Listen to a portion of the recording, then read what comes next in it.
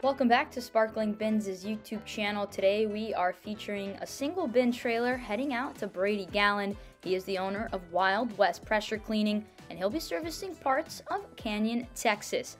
Another rig heading out to the Lone Star State, as it's one of our most popular destinations for trash bin cleaning businesses. On all of our trailers, we utilize torsion axles. On this particular model, the GVWR is 7,000 pounds, and the trailer fully loaded weighs about 4,900 pounds. That is with a full tank of water as well as gasoline and diesel. Some of the items that make our trailer stand out from the rest are the fact that the steel frame is completely sprayed in Line-X, which helps prevent with rusting. Over time, obviously, these systems will be getting wet. And then the hopper on the back, it's the thickest aluminum in the industry, and we powder coat it on the inside and out to prevent oxidation.